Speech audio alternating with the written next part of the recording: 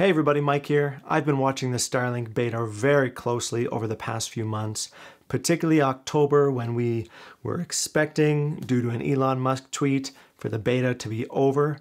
They updated their website in October and they added a prompt asking people to adjust the position of their service address. If you haven't moved your service address, don't. Just leave it the way it is. If you have updated your service address and you've had your expected delivery date push out by a year or two, keep on watching. I've got an official way to get your position back in line. All the details coming up.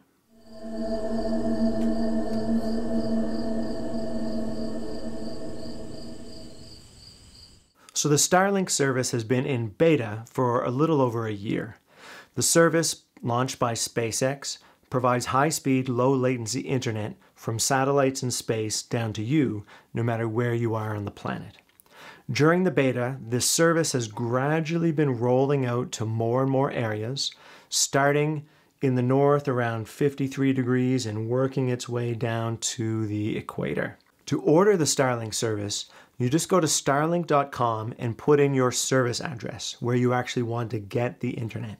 This can be a street address, or you can use what they call a plus code to get down to latitude and longitude of a particular place on Earth, even if there is no actual mailing address there. Once you put that in, if you're lucky, that's in a cell that has capacity available, and they have equipment available for you, and you can place your full order immediately. For most people though, they're in areas where either their service cell hasn't been activated, or maybe it's been activated, but there's no capacity or no hardware available to send to you. If you're in that situation, then instead of placing your full order, you're able to place a deposit, $99 US, to basically reserve your place in line as a pre-order, so that as soon as capacity or hardware is available, you're given service. At the end of October, Starlink updated their website, and for people who were waiting to order, who had placed their $99 deposit, they could log into their account and they were prompted to ensure that their shipping address and their service address were up to date and correct. And they were shown a map with a pin where Starlink thought their service address should be, and you can just drag the map to position that pin directly over your host. However, what happened is a lot of people with a delivery estimate of mid to late 2021, which is really coming up fast, they moved the pin to put it right on top of their house, maybe from 100 or 200 yards, one way or the other. And just that action of moving the pin all of a sudden changed their expected delivery date into 2022, or in some cases, all the way into 2023. So naturally, people were pretty upset about this. So this happened to a lot of people, and Starlink actually updated their FAQ on the website to specifically kind of clarify what was going on. And I've highlighted the text that they added. Orders are fulfilled based on the date of your initial Starlink order.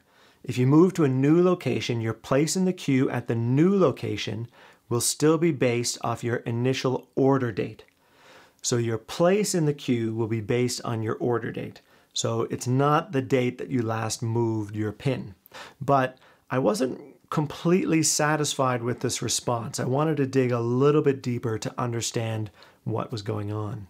So I've already got a full Starlink account, so I was able to go into the online portal and make a support request to try to get a little bit more clarity on this for all of you.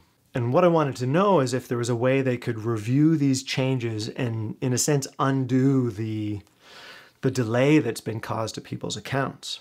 So this time I got a response from Anita, and she goes into a bit more detail on the explanation of how they updated their FAQ, the idea that your spot in line is really based on your order date. So even if you change it, that order date is maintained. But what does happen is if your small change, or big change, but if you change the location of your pin, that might actually shift you into a different service area or cell.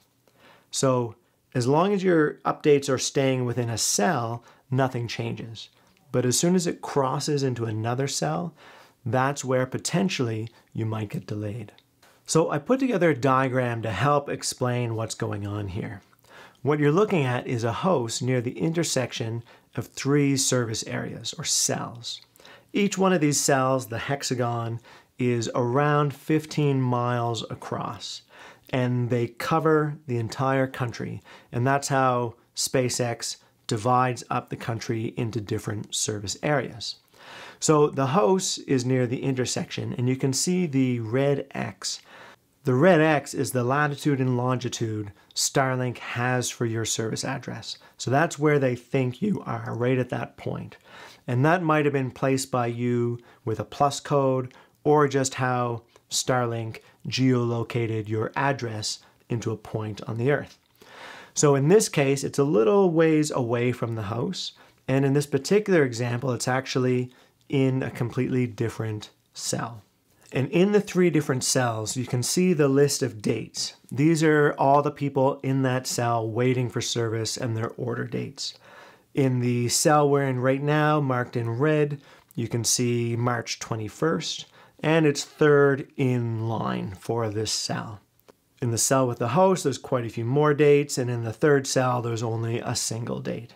Now, in terms of actual coverage, the X is close enough to the host that it doesn't matter if they're in 2 different cells. This would still work fine.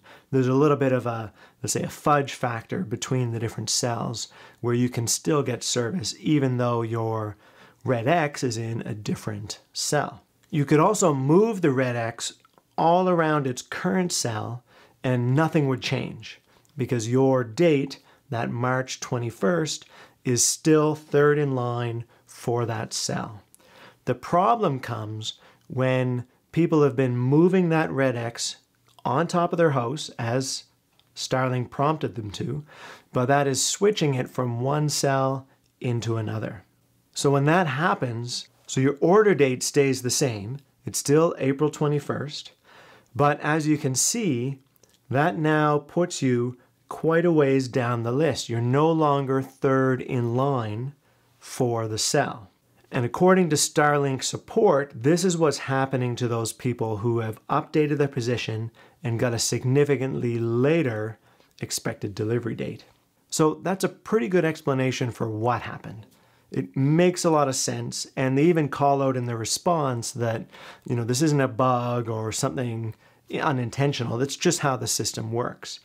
But understanding why something happened doesn't really get me to the point. I wanted to help these people to, understand what happened, but also get it back to the earlier delivery date, if at all possible, right? So I asked a follow-up question to try to dig in a little bit deeper there. And what I wanted to know is, for this completely sensible explanation, it kind of implies that if you moved the pin back to where it was, you should get back to your previous delivery date, right? Because now you're moving back into the original cell and you're further up the line now for that cell. So that's what I asked. If any of those users who, got their date shifted way back, if they moved their pin back to where it was, should their estimated delivery date go back to the way it was? And I did get a response back, this time from Asif, confirming first that they have updated their FAQ with that update that I showed you at the start of the video, and also confirming that if customers do change their location back to the original point, that they should generally expect their estimated delivery date to also return to the way it was. But they do call out that, estimated delivery dates are being updated to reflect the supply chain shortage and other factors. So I'm a little bit skeptical if it'll go all the way back to your mid to late 2021, but it does seem very promising that putting it back in the original location could return your date instead of being a year later than what it was. Unfortunately, I can't give you strong advice one way or the other, but I do ask, if any of you watching try moving your pin back, let me know in the comments if your estimated delivery date moved earlier than what it's showing right now. So if we go back to the diagram, all of this explanation makes sense, but it did make me wonder what would happen in this scenario if the red X got moved into the third cell with only one other reservation.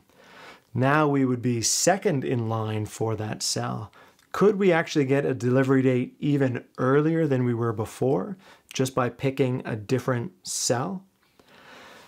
I think it's possible, and if you kind of take it to the extreme with something like this, you've got, lots of different cells you could try. And this I kind of, drew roughly a 10-mile radius around the house and said, try all of these locations looking for a cell that has an earlier date. I think this does have a lot of potential in terms of the order within a cell, right? If you find a cell where nobody pre-ordered before you, now all of a sudden you're first in line, that's great, right? But in all of the explanations from Starlink Support, there's no confirmation of how Starlink decides which cells are going to get activated first. And this is pretty crucial. It doesn't matter how early you are in the list of cells. If they don't activate that cell, you're not going to get service before anyone else.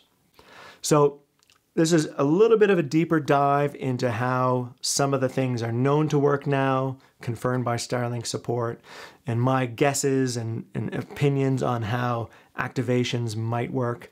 But it's always interesting to get a feel for how this system could be rolling out across the country in this early beta phase.